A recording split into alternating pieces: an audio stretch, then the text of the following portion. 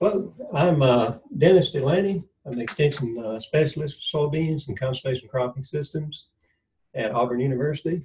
And just want to talk some today about soybean harvest considerations. One thing to keep in mind is that soybean dry matter peaks out at physiological maturity. From then on, all it's got to do is decrease after that. So the sooner we can get it out of the field after, after maturity, the better. They dry matter quality, pounds per acre out of the field decrease every time there's enough moisture that's present in the seed for respiration or seed decay organisms to start in that seed. And one thing, soybeans, they can absorb moisture so quickly that even heavy dews at night can be enough to increase seed moisture enough to start promoting these losses. A little bit every night, but that's enough to add up after a while. You mentioned there's, several growth stages that soybeans go through. One of the final ones is the full seed stage, or what we call R6, the green bean stage. That's when the seed completely fills the pod out. Usually it's big and round, kind of pushes it out some.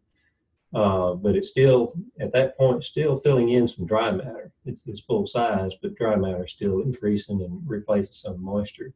But only about 60% of that dry seed weight is there at the beginning of the stage.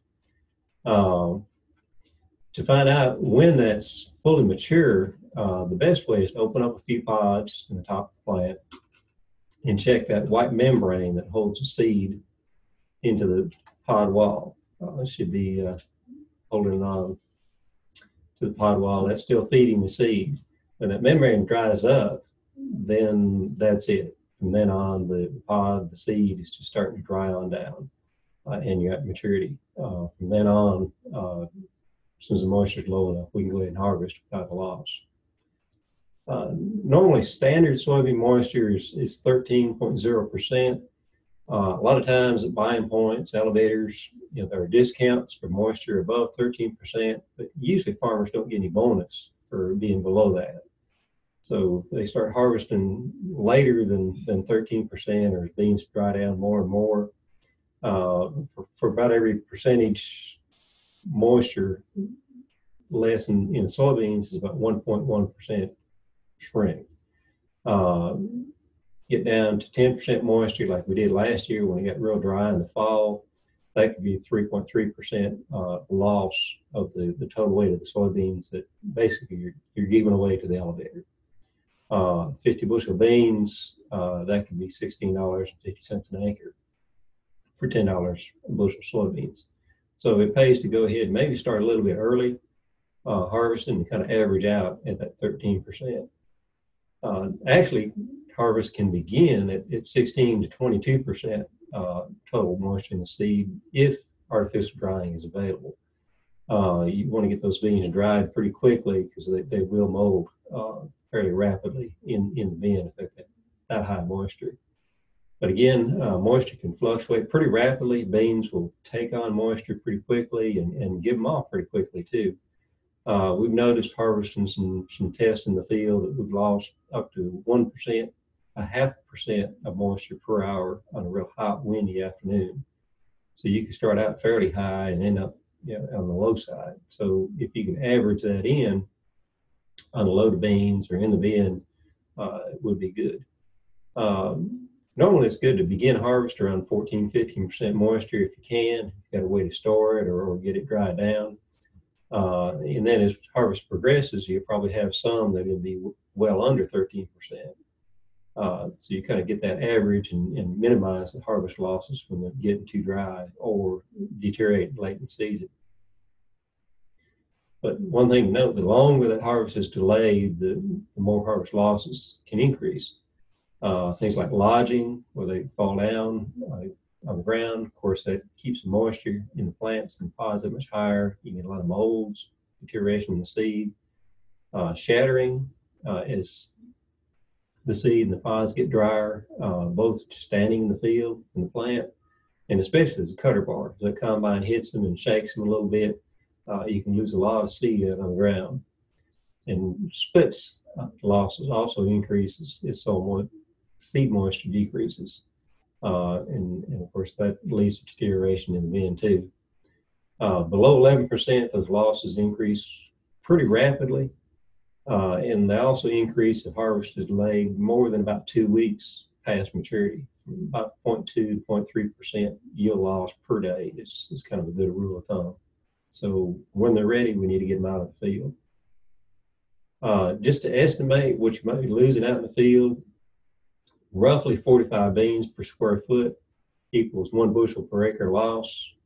And they can occur both with the combine head, thrashing as they're getting cut, again, that cutter bar hitting them, shaking the plants, and in the combine during the thrashing operation.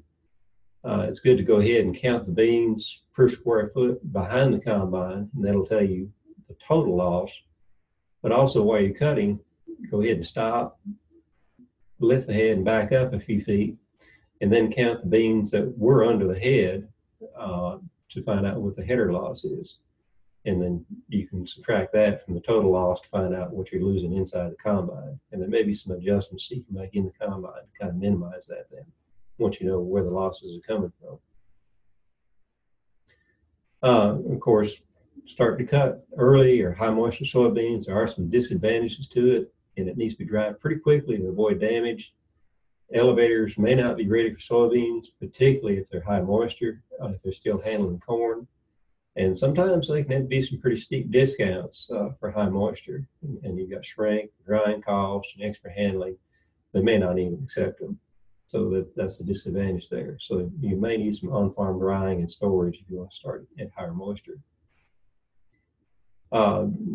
These early soybean harvest may need desiccation just to help dry them up, flow through the combine a little better because they can really slow harvest down.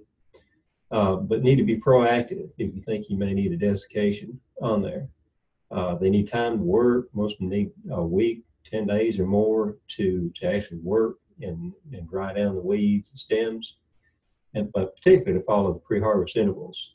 Some of them are fairly short, let's say AIM, sharpen in 3 days, but one that we use quite a bit for desiccation, paraquat, different formulations of that, is a full 15 days. So you really need to be proactive if you're going to use that desiccant, because you start waiting 15 days after the beans are already ready to harvest and you find out they're too green, you can get into a lot of losses, a lot of shattering losses in the meantime. So you want to go ahead, if you think you need to use them, go ahead and use them and start that clock going. With that, I'll end and answer any questions. So Dennis, I think you bring up a good point about the moisture content and how important that is. I'm going to talk in a minute about storing corn and keeping it putting it into the right moisture or having a grain dryer so that you can dry it down is critical for safe storage, especially because people tend to keep corn longer in the bin. So yeah, I think in terms of soybean, that's going to be huge if they're going with these high moisture and bringing them in. They're going to have the dryer capacity to sort of get that moisture content down, and before they load them in the bin. Yes, it's really putting in wet grain into a bin is a recipe for disaster. Yes. So drying will be a huge consideration there, don't you think? Yes, I think so. Yeah, with the high protein and oil content in soybeans, they can spoil really, really rapidly, turn rancid and just not make a good quality oil. So the mills may reject them on that. So yeah, if they're any high moisture at all, they need to be dried pretty quickly. Yeah. So the staggered out planting that we've had this year on soybeans, how's that going to sort of affect how people? Is it going to give people more of an opportunity to get things harvested at the right time, or is it just going to result in a big crunch at the end? Or what are your thoughts on how this is going to impact our soybean harvest? It should help spread out, harvest some. The thing though, it may end up pushing us back into real late fall, like late October, November harvesting. And normally shorter days, cooler temperatures where beans just don't dry out near as quickly, muddy conditions.